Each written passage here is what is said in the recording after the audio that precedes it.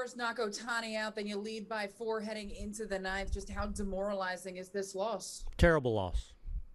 And continue to have good at bats and give ourselves chances to blow the game open and couldn't get it done. So let them hang around enough. And then it was obviously a struggle there in the ninth.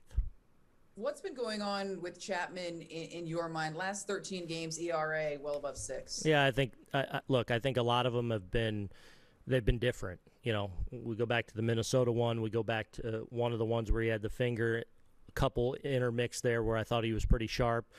Today just struggled, obviously finding the zone.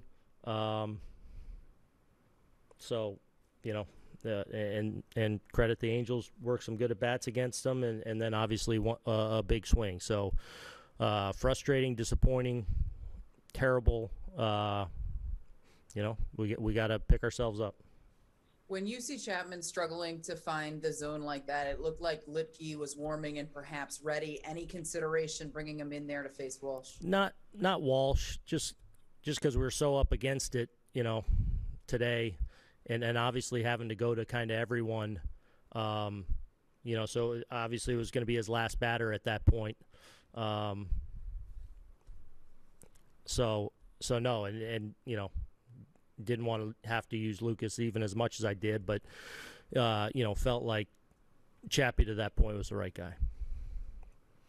Marley Rivera, please unmute. Aaron, obviously is still midway through the season, and you guys have had several very disappointing losses. When you are looking at your fans tonight, especially the ones who stayed through all these rain delays, what is your message to them? Feel terrible for them. They deserve better than this. Especially staying late. We're past 1 a.m, whatever we are, and hanging in there to want to see us finish that off. And obviously, we certainly share in their frustration. Anyone else? Eric Boland, please unmute. Aaron, do you have anything on Frazier?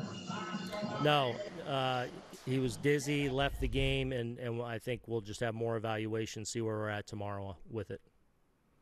He came to you guys, said that he was feeling a little bit. Yeah. Bob Clappish, please unmute. Aaron, how do you come back from a loss like this? Do you do you think you'll find it necessary to speak to the players tomorrow? We've spoken a ton. Everyone's said everything they need to. The guys have spoken to one another. As I've said here several, talk is cheap right now. We need to go out and play full games and start hammering some people. Okay, Aaron, thank you for the time.